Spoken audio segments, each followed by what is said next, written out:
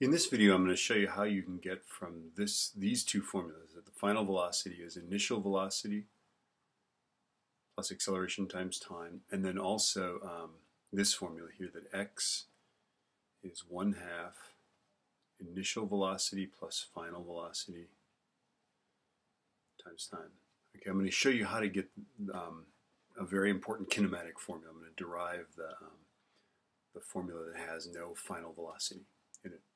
Okay, now this is just final velocity is whatever it starts with. This thing here is just the change in velocity. So this is a very basic formula, that your final velocity is what you start with plus the change, right? This one says that your displacement this is essentially the average of your velocity here, right? Vy plus Vf over 2, right, times the time. So what I'm going to do is I'm just going to plug this thing in here. Since that equals Vf, I'm just going to plug that in for this guy. Right, so I'm going to have 1/2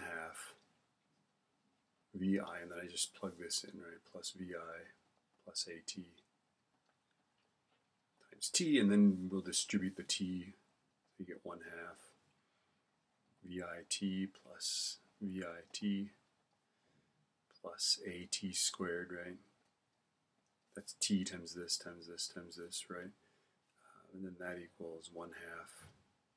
And then this is 2 Vit, right? Plus At squared, right? And then we can distribute the 1/2, and you get that x equals, well, 1/2 times 2 is, of course, just Vit, right? And then 1/2 times At squared is 1/2 At squared. So if you ever wondered where that formula came from, there it is.